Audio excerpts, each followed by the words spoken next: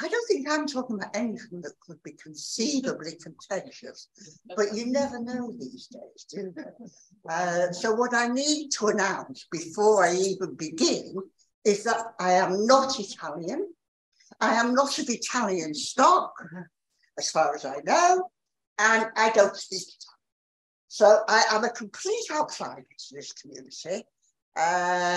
Whether it's appropriate that I talk about them, I leave up to you. Now, although the Italians in Britain were never as numerous as the Irish and the Jews, the Italian community in cultural terms punched above its weight. And I think that the impact of Italians in terms of high art is not disputed by anybody. But really what I'm talking about today is the less highbrow consequences of Anglo-Italian contacts. Very few working class memoirs that I've read about the north of England fail to mention the organ grinders who came round the streets. In Leeds, they were called the Tingalari men, and nobody seems to know what the origin of that was. Before the First World War, it was estimated that 1 in 4 Italians living in England were actually, the consensus usually rather politely calls them street musicians. So there we are. The other thing that sticks in people's minds is in fact the ice cream men who came round. Now in Lancashire, we never called them the hokey pokey men, but you may do over in Yorkshire, I don't know. They're certainly called hokey pokey in other parts of the country, and it comes from the Italian, apparently this is where you can tell I don't speak Italian, it comes from oggi poco, which means how cheap, good value, that sort of phrase. When you bought ice cream in these early days, there weren't yet the cornets or the wafers that we were used to today. You bought them in little glasses, and they were called penny lids, and you lit them out the glass, and then you handed them back to the glass, to the ice cream man. And believe me, these penny lit glasses, people collect them. And they're really quite expensive on eBay. I Googled it, thought, oh, I'll buy a couple. But no, I'm afraid that they're like £40 and things like that. So, but that's how they were served. And I think one of the reasons that the Italian presence in Britain crops up so frequently is that they were highly visible. And they were highly visible, particularly to young children, and made, in fact, a mark on their early lives, which then they carried over into their adulthood. Now, last week, one of the things that Derek talked about was the methodological problems of working out how many of these immigrant communities were in Britain at any one time. One of the things about the census, which is the obvious record to go to, is that it would only record you as being an Italian if you were foreign born. So the figures I'm about to give you are people who, in the census return, have actually written that they were born in Italy, sometimes given the name of the place, sometimes not. In 1 or 2 cases in the census, it said from foreign parts. But it's obviously the surname, which foreign parts they were coming from. I'm talking first of all about the national figures. In 1861, there were 3,794 Italians in Britain. You know, given this limited definition that you've got to be Italian born to be counted. By 1911, there were 21,000. So this is a phenomenon, particularly of the closing years of the 19th century. most of them, over half, lived in London, in specific areas like Clerkenwell. The highest second concentration was actually in Glasgow. And those of you who go to Glasgow will see Italian shop names, won't be, over shops or everywhere. And the third highest concentration was in Manchester. The figures for Leeds look, in fact, really quite tiny compared with the national figures. So that in 1871, there were 54 Italians. In 1881, there were 113. In 1901, there were 195. And at that stage, there were 2,000 in Manchester. So you can see the difference. When in fact war broke out, the local press reported that there were 300 Italians in Leeds. That seems an underestimate to me, because in fact, if in fact, you know, the earlier figures are figures for in fact those foreign born. The Italians have been present so long that you would have thought that they would have made more than 300. But that's the best figure that we've actually got. Because it was so small, the population of Italians, there was no Little Italy, which you would find in Manchester, for example.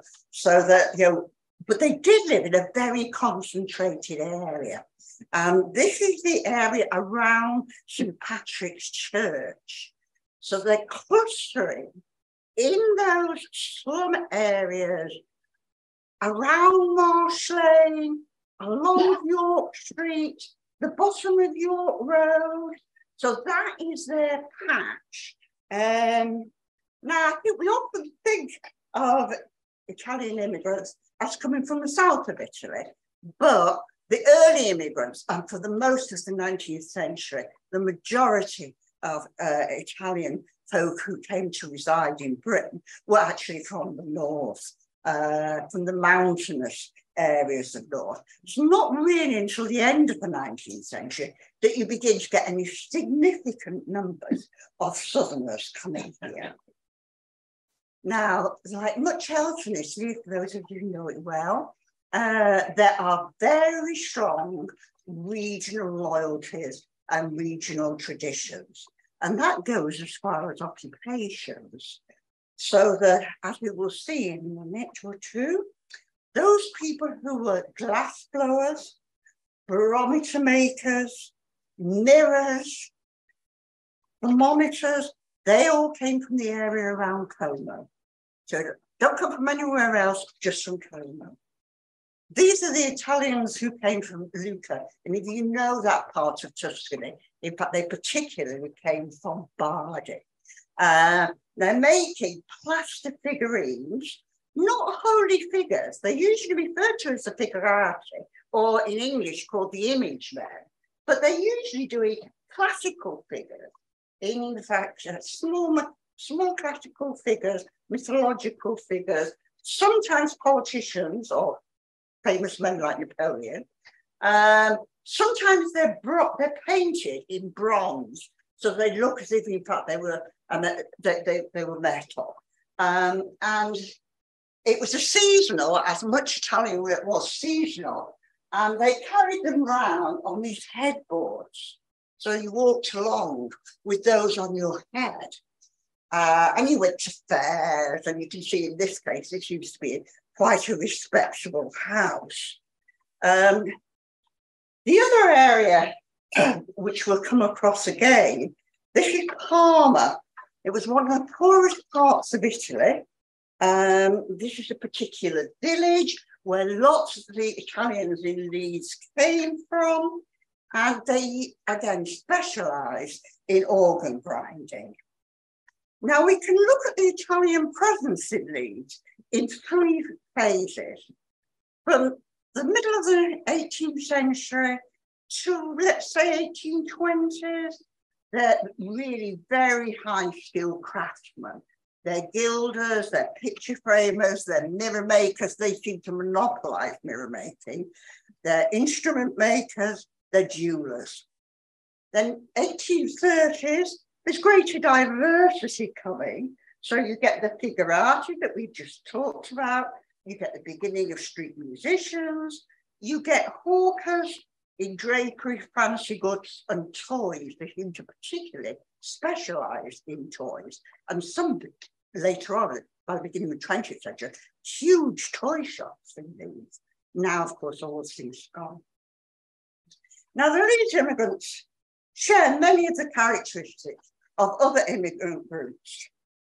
When they first came, they were usually young. They were usually unmarried.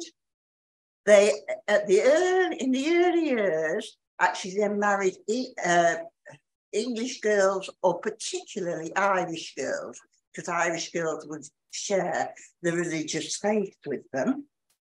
When they first come over, they have no aspirations to stay here.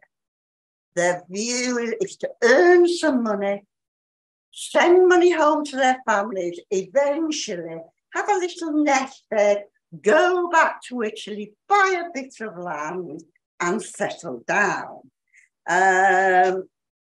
Now, what happens is the phenomenon we know as chain migration. Once you get somebody from a village like Santa Maria here, then they will bring other members of their family over and also their neighbours. So Peter Maturi will be talking about later on.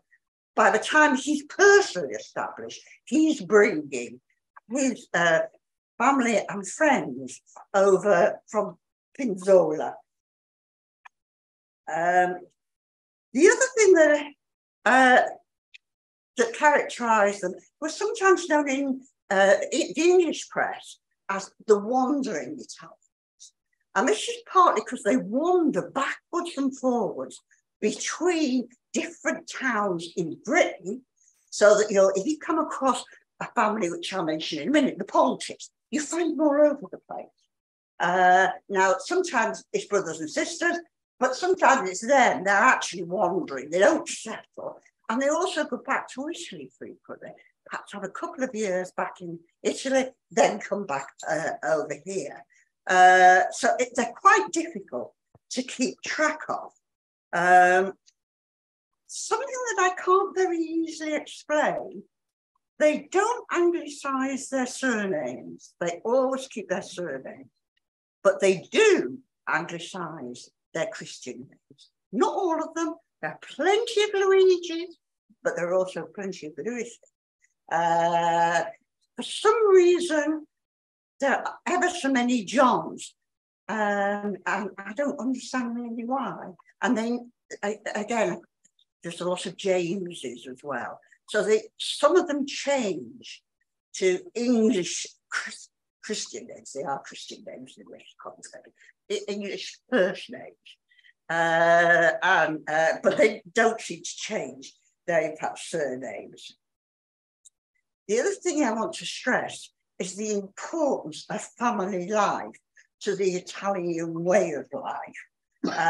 So there are very close bonds within families. They often live together in multi-generational households.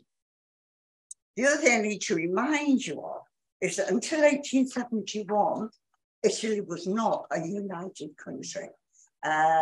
So your loyalty was to your region, sometimes your town, your village, and that sense of Italianness, which seems to us so obvious. If you know any Italians, it's actually quite fragile, except for football and the World Cup, things like that. But it's fragile, other than that. Now, the first Italian that I know who put down roots in Leeds is absolutely untypical. We call him Horace Cattaneo, who was born in 1739 in Genoa. He seems to have been a Protestant. His Italian name was Aranzio, which he anglicizes into Horace. Why he came to Leeds is not at all clear. There is a community of foreign-born merchants living in Leeds as in fact the woolen industry becomes so important here. And I am imagining that there certainly were Leeds merchants exporting to Genoa, which is where he's from. Now, he may have been engaged as an agent for them, or he may have just been doing business with them in Genoa. But I would imagine that he's got some background in fact, the woolen cloth industry before, in fact, he comes. He's certainly in Leeds by 1764, and he marries an English woman. He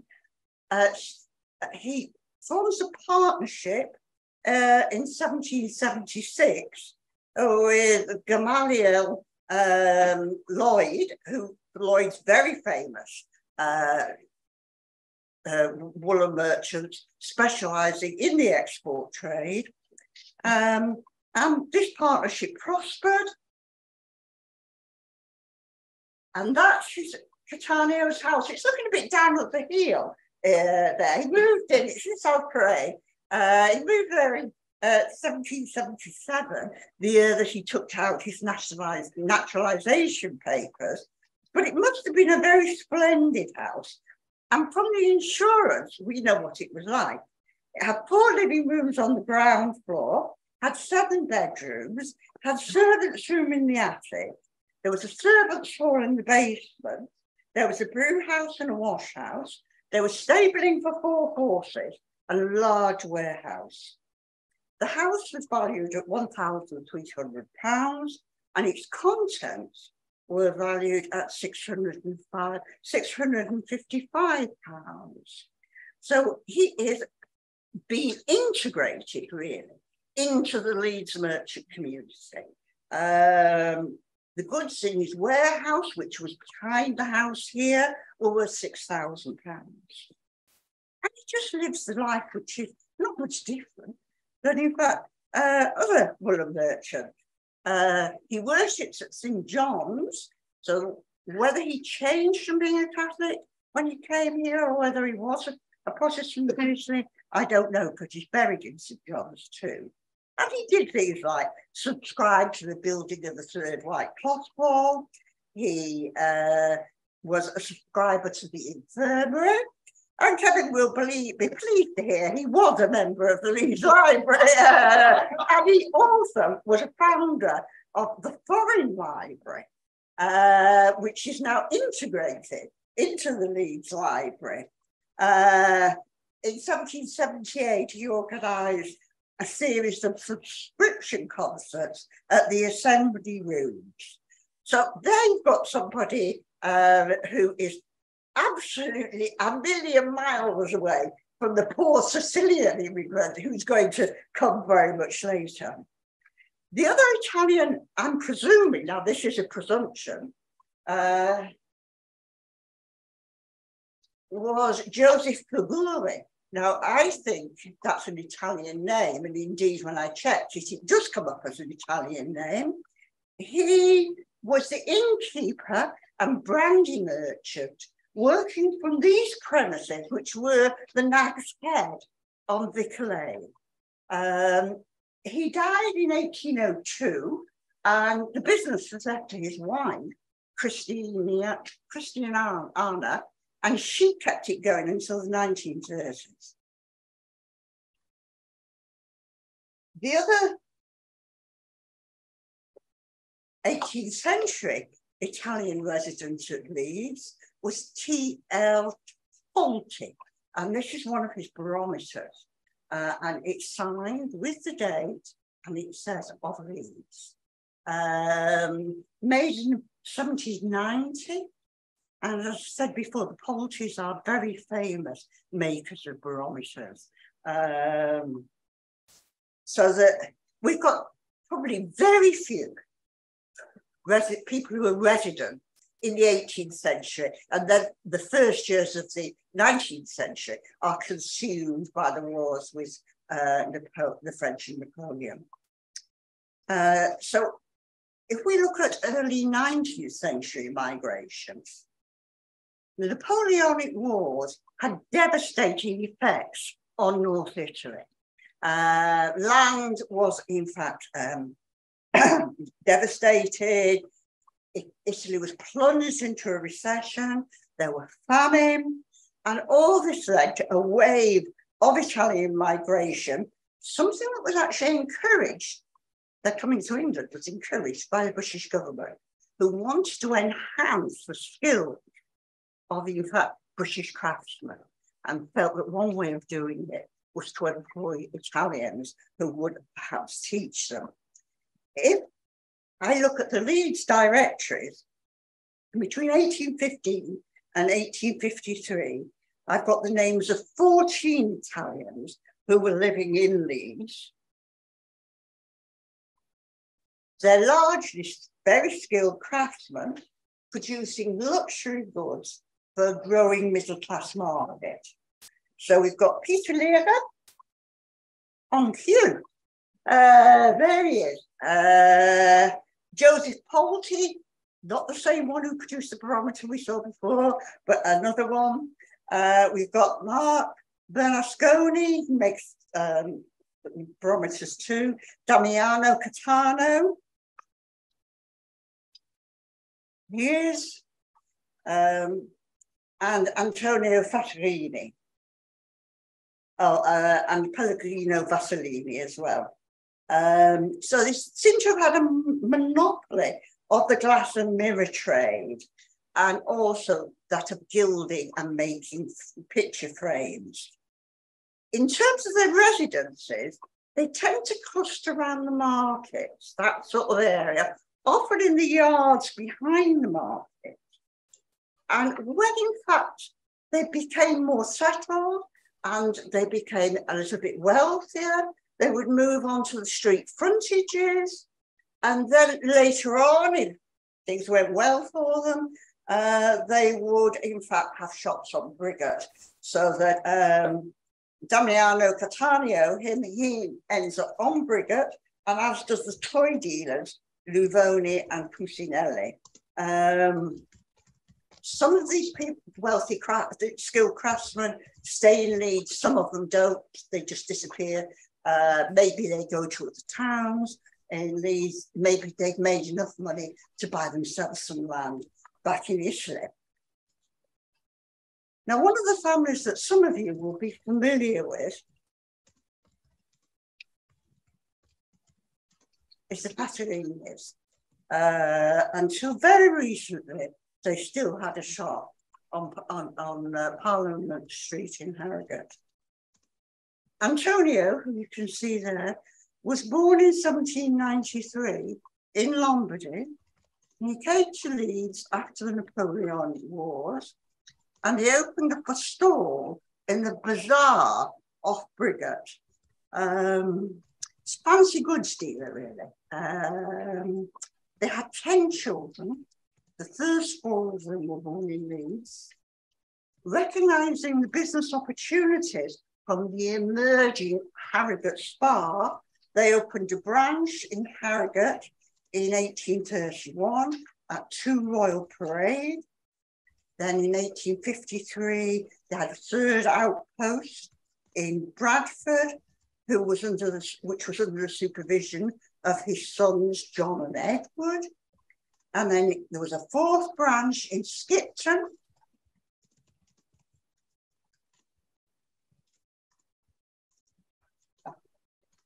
Which was, it looks even worse when they've anglicised that. It shouldn't be Innocent. But anyway, now Innocent was a particularly sharp businessman.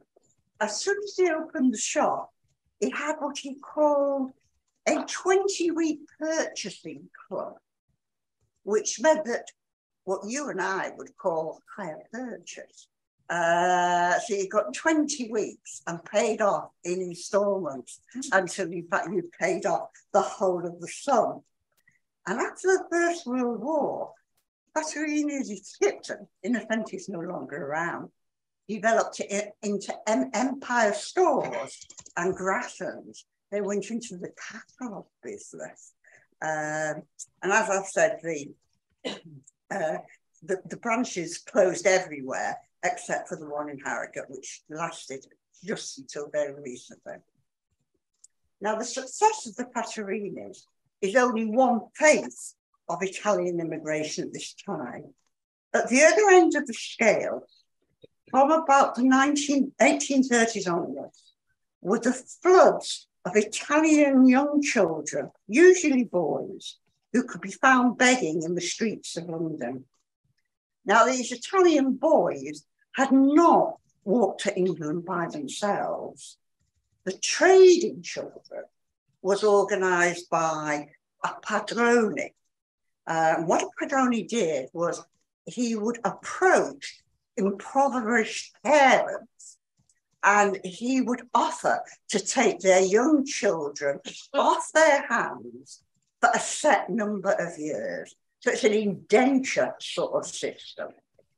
So they get a lump sum, and their children then walk with the padrone to Britain.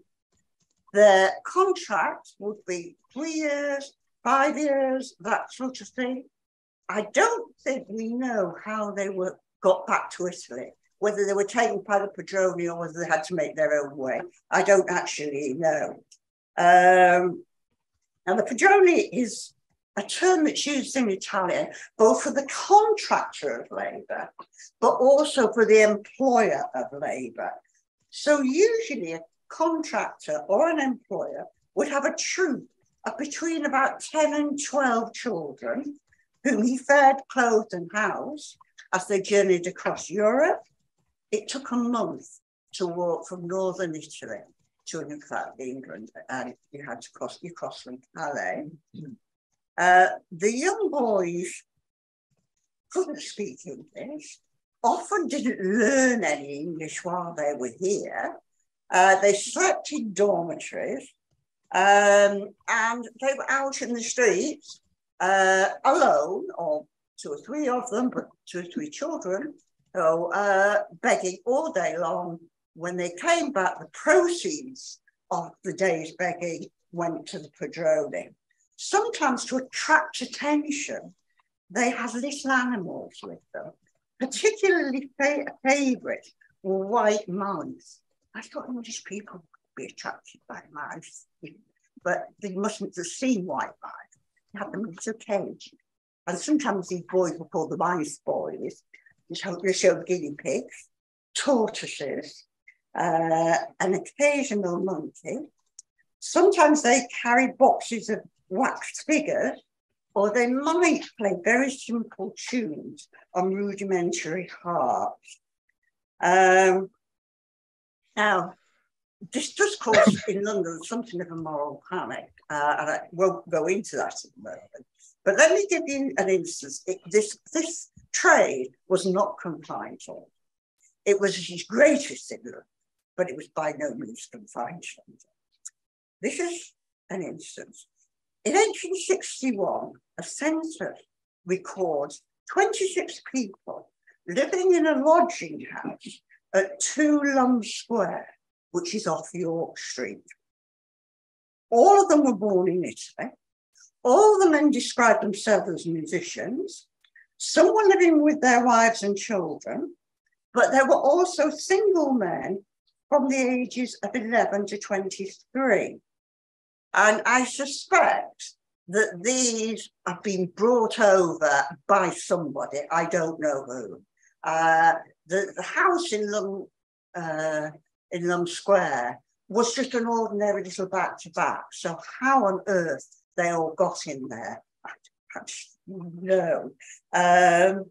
In the same year, 1861, the local paper carries a notice of a reward of £1 for information regarding the whereabouts of 2 brothers, Antonio and David Gassigna.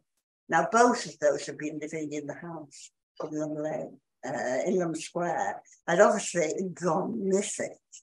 Now, whether they were found and brought back, I don't know. Their story ends much more happily, however, though I haven't got time to go into it, because they opened quite a famous restaurant in Berlin.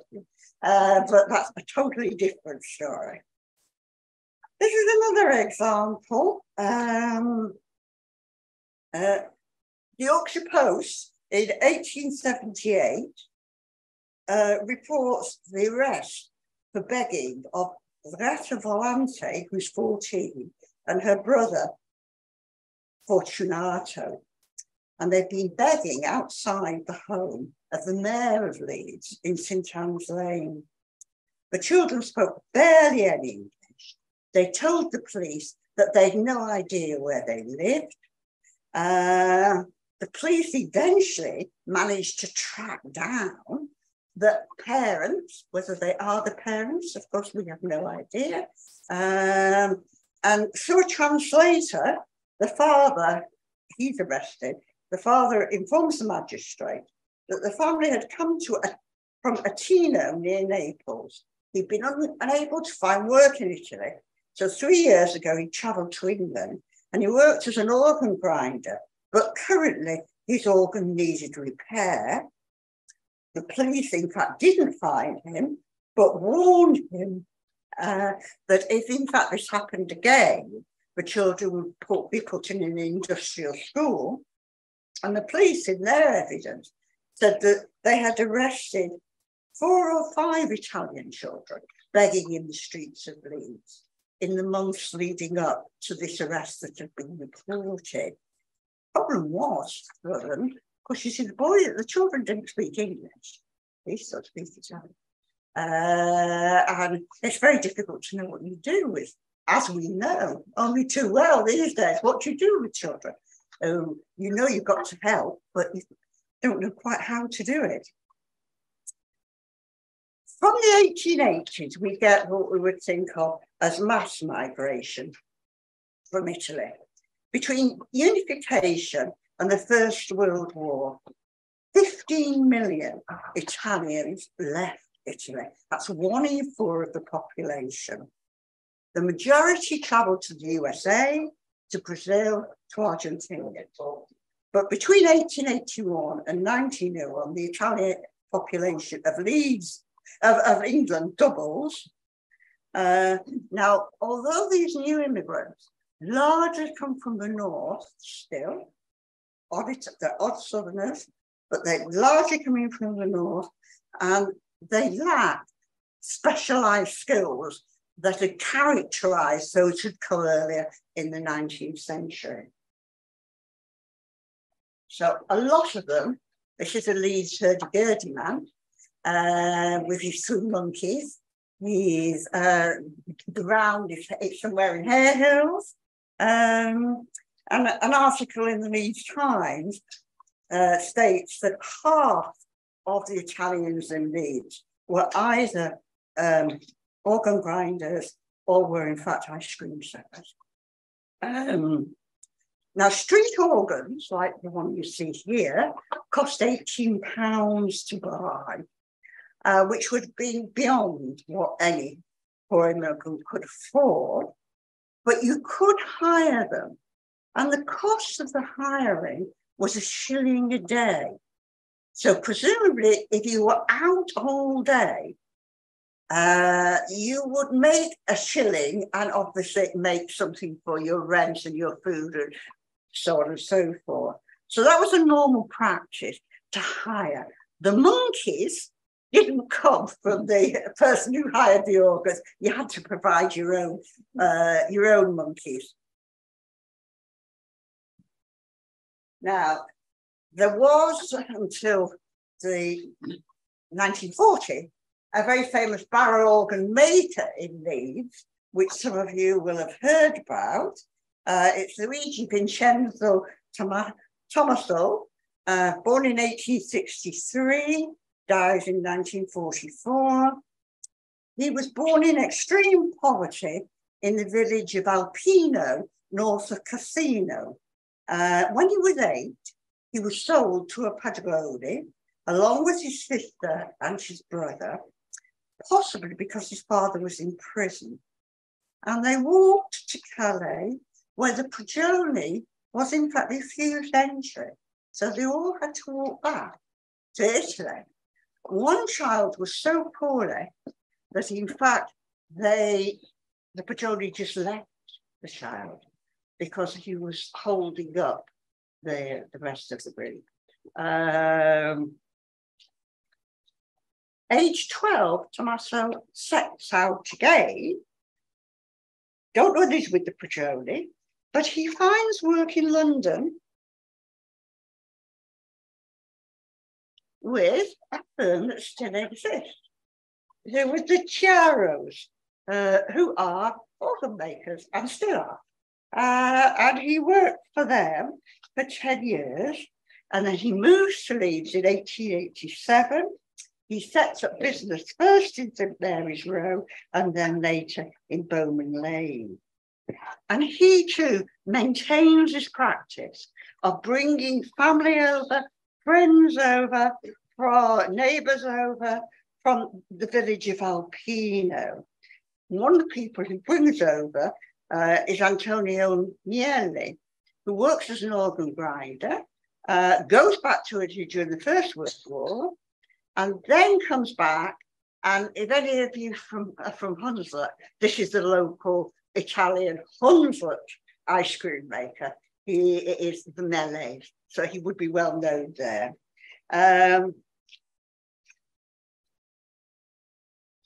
That is Luigi's grave. If you ever go round Killingbeck Cemetery, it's absolutely fascinating because this is where, in fact, the Ukrainians, the Poles, and the Italians and the Irish are buried. And it's incredibly interesting. So that's where he's buried. Now, that is his grandson, Enrico. Enrico Tommaso is quite a famous jazz trumpeter in Britain.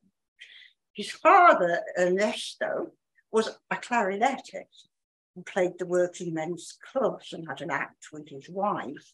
And as a young boy, Enrico said to his father he'd like to play the trumpet. It was bought, and Louis Armstrong was coming to the Batley Variety Club for a 2-week engagement.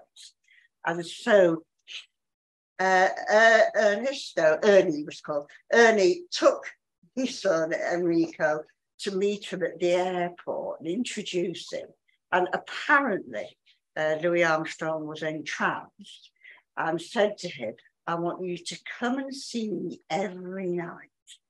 Come to my dressing room and we'll talk about trumpet playing. And there is a whole heap of photographs of this young boy who was in fact Louis Armstrong. The other thing which I found touching, this is Ernesto's grave in Killingbeck, which is presumably put up by Enrico and other members of the family. And it says, and you read it, thank you for the love, the happiness, and all the music. So it's not often you see something that's quite as sort of touching as that on a gravestone. Now, I once read that there was a dancing bear wandering down the streets of Leeds. And I really didn't believe it. I thought, yeah, this is like nostalgia gone mad, you know, dancing bears. But then quite by accident, I was reading the Evening Post for 1914. I think I was looking at the outbreak of war, actually. And this reports the sorry spectacle of a dancing bear performing in the streets of Leeds. Now, although the journalist who was detailed to cover this story didn't discover the names of the 2 musicians who owned the poor animal, they did live in Lum Square again, in fact, a lodging house. And what the journalist does, which is very interesting, I don't know anybody else has ever been able to do this, he followed them through the streets of Leeds for the whole day. So we know where they played. You can track the route all the way. They started out at 9:30, and I put it down. I actually got back at 7. During that time, the Bear gave 108 performances. So he was on a muzzle, and they would throw him a stick, and he would he would catch it, and he would wave it. He would dance round as he did. And there was some other trick that he did, which I can't remember now. Now, the other thing that looms very large in childhood memories is the ice cream vendor. Ice cream has been known since at least the 17th century, but it was always a luxury food.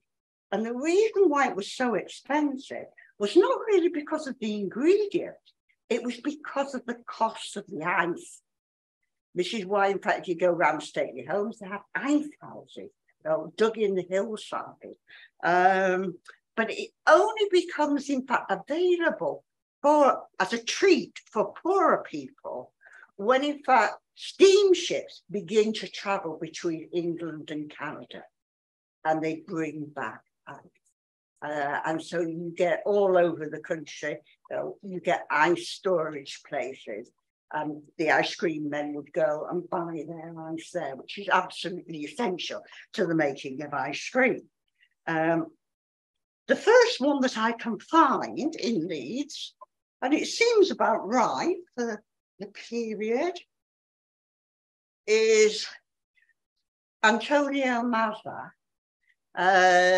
So he's in the census in 1881 as an ice cream maker, and unbelievably, we have a photograph in Regent Street here, and there's his barrel with the ice cream. And if you can, I don't know whether you can see it from there, but it actually says his name on the barrel. He was born in Parma, lived off York Street, but was rapidly joined by other Italian ice cream makers. This is one of the Brizzarolas. There was 2. This is John, and then there was one called Anthony, and then there was the Granellis. So this is Fernando Granelli, and this is one of his ice cream carts. The Bizzarolas were born near Genoa, and they married into the Delucci family. Fernando Granelli came from Parma, and he has with him in the 1901 census a brother called Cairo, and they're living with Luigi Mazza. Ferdinand also marries, then brings over another brother called Carlo to work with him. And to complete our family, our history of the ice cream families, there's the Lusardi. Modesto was married to Ferdinand Granelli's sister. And so he gets drawn into the ice cream business. He comes to work for Ferdinand and then sets up by himself. Now, I'm not sure how far you can see this, but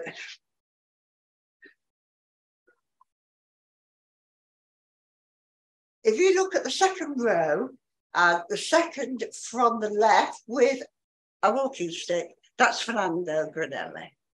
And if you look right along the row to the very last person, that's Carlo Granelli, and he dies in the First World War. So this is a joining together of, I don't know any of the other names, of Italians from Manchester and Italians from Leeds.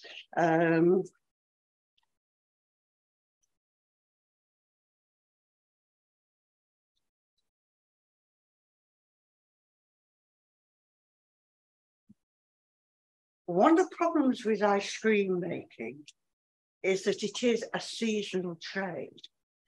Don't sell a lot of ice cream in the winter. And some of these ice cream vendors would turn to things like hot chestnuts for the winter months. My father used to buy peas, this was in Manchester, with in fact vinegar from the ice cream man in the winter. And they sold sometimes in fact baked potatoes, but there was never enough demand really, compared with in fact what it was like in the summer months. And so once they'd been established and they began to make good, they bought their own little shops. And here you can see, this is one of the Brazzarola shops. This isn't Green Road in Meanwood, it's another Green Road altogether.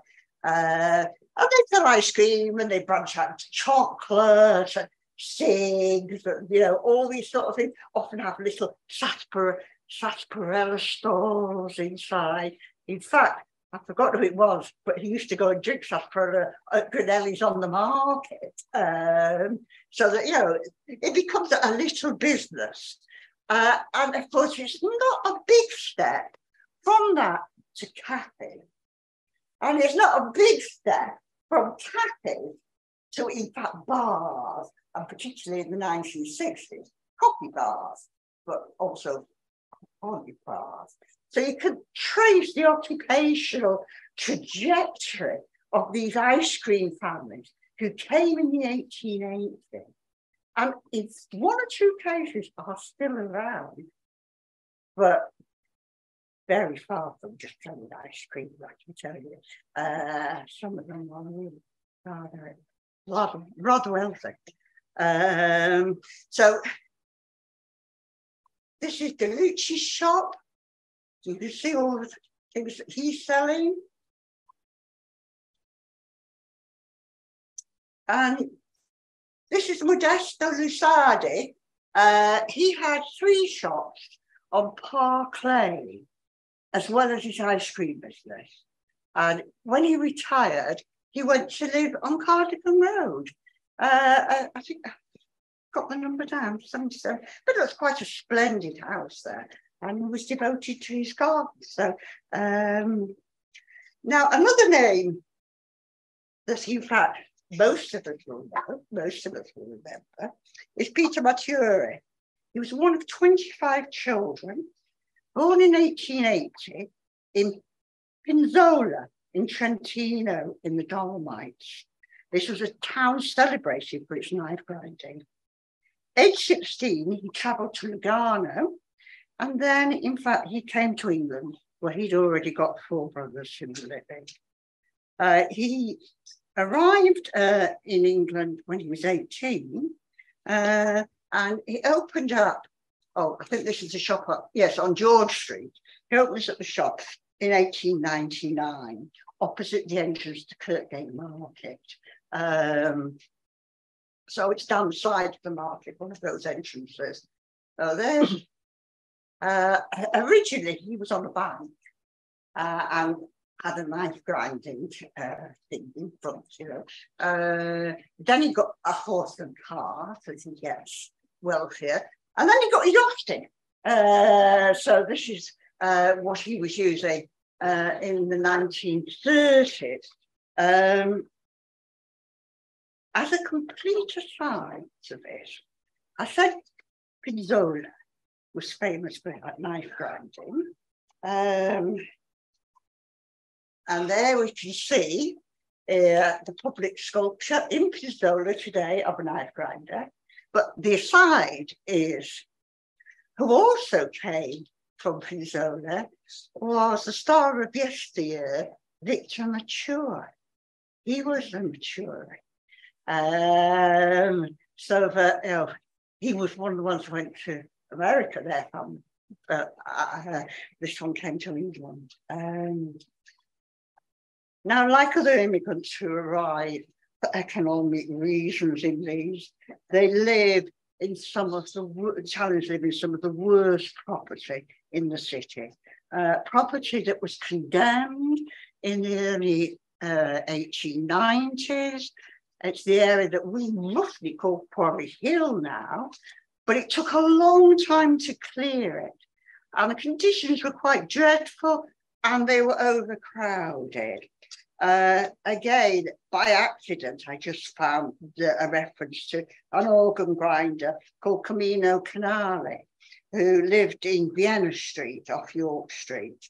There were 3 rooms plus a kitchen, and squeezed into those 3 rooms were his wife and children between 3 months and 16. Also living in the house was an organ grinder and his wife, called Antonio Di Camillo, and there was also in another room, Giuseppe Bacciola and his wife. There were 11 people living in 3 rooms in 1911. Now, I'd originally intended to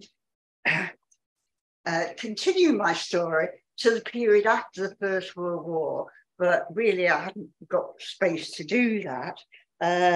So I'm not going up after 1918, that will have to wait. What is difficult to ascertain is whether the Italians are toing and froing backwards and forwards from Italy a lot. How far they ever identified with England, how far they identified with Leeds is really quite tricky to come to any conclusion about. Let's see. Oh, these are weddings. What I put this on, I won't dwell on it now. These are the Italian clans joining together. And what you can see when you look at them is the Lusardis, the Granellis, the Brasarolas, the Maturis, they're all intermarrying and going to each other's weddings. Now that's Ferdinand Granelli, and he went back to Italy in the 1890s to do his Italian military service. And this is Giannone, who went back to Italy to do his military service in 1925.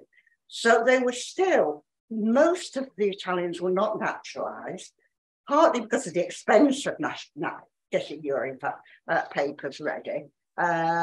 And so when the First World War breaks out, they're actually found in a bit of a quandary. Italian families usually registered the births of their children in Italy as well as in England. So there we are. So they're doing their military service, which you don't have to do voluntarily, really, because they're in England. When war breaks out, of course, Italy is on part of the Triple Alliance. So really should have been fighting with Germany and Austria against the Triple Entente countries. Italy doesn't join them, and in 1915 joins in with, in fact, the Triple Entente powers. Now, this is the war memorial in Santa Maria, which village we've seen before. There are 22 names on it, and nine of them are from Leeds. And they're fighting either in British Army colours or in fact Italian Army colours. And there's one who, this is the Martyr family, this is Rocco. He had 8 sons who fought in the British Army in the Second World War, in the First World War. 4 of them died, and he had 37 relatives in the British Army in the First World War. So they made the supreme sacrifice, but it is, I think, an area which is very difficult to investigate. Now we're going to finish, this is an experiment, isn't it, Alan? And you've all got your hymn sheets. Does it come up? I mean, the reason I've given you the words is because it really does describe a particular Italian experience. So what you've got is an ice cream man who is Antonio. You've got the poor deserted girl who's a hurdy-gurdy player.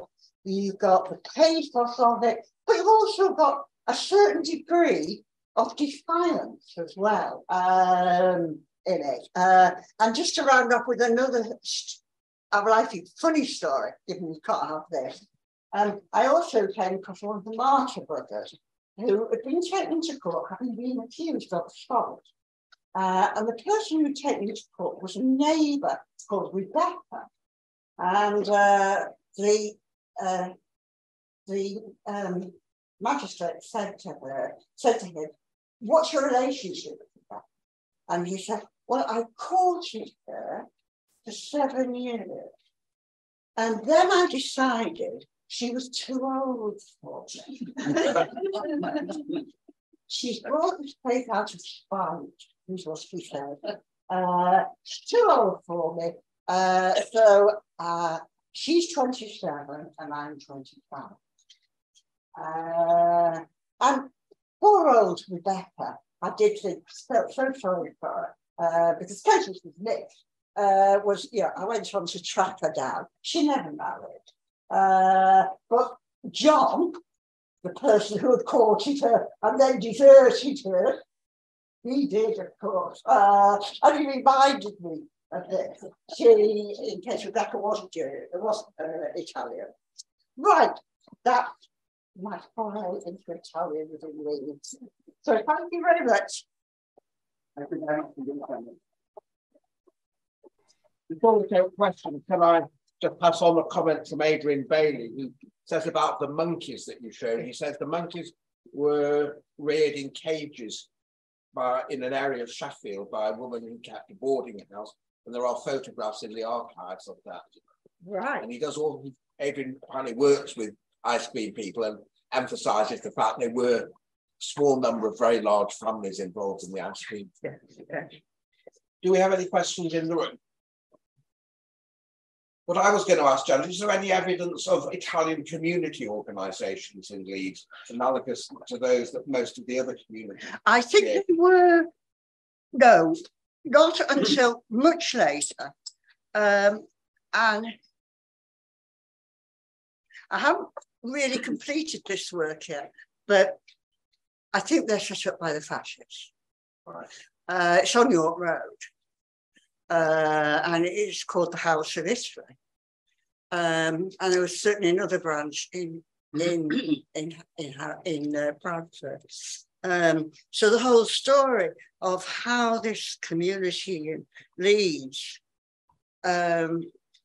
deals with, in fact, the arrival of Mussolini is what I will do the research on, because it is extremely interesting.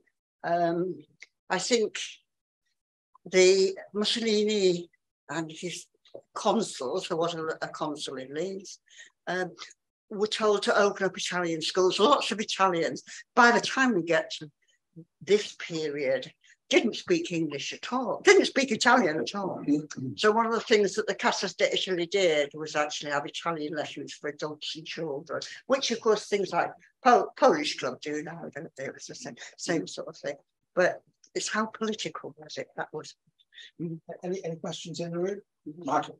Just a comment, Johnny, that I didn't realise. Sorry, Michael, can I just turn this round so people can see and hear you? They may not want to hear you, but they're not getting the choice. But I didn't realise how significant the Italian collection was here. It stems, as you said, from 1771, until it was sponsored by John Damone from Salvo's restaurant. And he wanted to make a little video of doing this. And he invited an Italian lecturer of the Italian Department of the University. And I was there. And she was picking books off the shelf and saying, "Here is this from 1770 something. There are books here you will not find in Italy," she said. And a little later, I introduced a musical college called the College of Music, which was then called before it became so pompous. And she joined because of the Italian collection and the collection with opera and so on. And her parting shot is, and I suppose you've got a Boccaccio. I said, yeah, but it's only a second edition. It is a very significant collection, as it is of, Spanish, German, French, the lot. It's an amazing collection. I mean, I think that one of the things that it wouldn't just be Catania, who obviously did speak Italian, but the trading relationships was such that merchant houses sent their sons to places to learn the language, so that there would be English merchants who were fluent in Italian, because they will have served, particularly in Genoa, for, they may have lived there 5-10 years, handling the business of their family in the Italian woolen market. So this is the reason for the library, that they are multilingual, many of the woolen merchants. About Italian hairdressers, I only ask because my barber is Italian and he's been my barber for about 55 years. He's lived in Leeds about 58 years. He was in Leicester for a while. But he speaks English with a very broken accent, and he's recently retired, but he likes coffee, but he only goes into Italian cafes. He only eats out. He cooks for himself at home. He lives in Morley now, and he only eats out in Italian restaurants. And he's from Naples, and he hasn't really. But I've seen quite a few Italian hairdressers. He actually has had hairdressers shops in 5 different venues on Ball Lane, actually, over the years. So I just wondered if there's something special. It is very common that they are hairdressers. Yeah. I don't know whether this is a traditional craft from Italy itself, because it certainly could have been an itinerant one, where you went round and cut people's hair. So I don't know, but it is a common one to find them. I couldn't find any from my period in Leeds, but I do come across them in other places. The other common one that you find is music teachers. I mean, there's a whole heap of things to really work on about women in these Italian communities. So we think of it as a hurdy-gurdy man, but actually a lot of them were women. Now, whether once they'd married, they continued working, I doubt it, but they did work so on the streets, just like in fact the men did. Some also became dressmakers, those sorts of things. So it is, yes, you're right. It is absolutely common. I think you do get this devotion to Italy. Does he speak Italian? Oh, yes. He goes back to Italy every summer. I think they do. I think a lot of them do. Yeah. The advert you showed earlier referred to manufacturing English and foreign clocks and watches, which suggests there would be some significant difference between them. So one wonders, in advance, coming to Leeds, say, with their skills, would they have appreciated the need to attune what they were offering to the English market? Oh, yes, I think they would, yes. How would they know that then? Well, because in fact they would be part of, I mean, the liras, you would find them probably in other places, so they would go back well into the 18th century. What might the difference be between an English and a foreign watch or clock? Idea. I'm disappointed in you. But I mean, what I did find very incredible was, in fact, the toys. I had never, ever associated them with toys. The Vasellis have a toy shop on Wellington Street, which is 3 floors of just toys. From huge rocking horses, down to puppets and teddy bears and it was an emporium, a child, like Hamlin, I suppose. But that was somebody who started out with a store on the Central Market. And I don't know if you noticed, but if you go behind, do you know Central Street, which is behind Briggott's, off Kirkgate, behind there, that whole property was developed by Avasali, and it's actually got over the Vasali house. They were people who made made good, really in a big way. But it started from choice on the market. I think we've just time for one more comment if anyone wants to make one. If not, can I again thank Janet very much for her brilliant talk today, and also for organising the whole series of lectures on diversity in Leeds. Given the great diversity of the Leeds community, we have in 4 talks only been able to scratch the surface of the different community groups in Leeds, and we are hoping to organise another series of these lectures this time next year, where we will cover some of the communities we haven't been able to cover this year. Anyway, thank you very much indeed, Janet.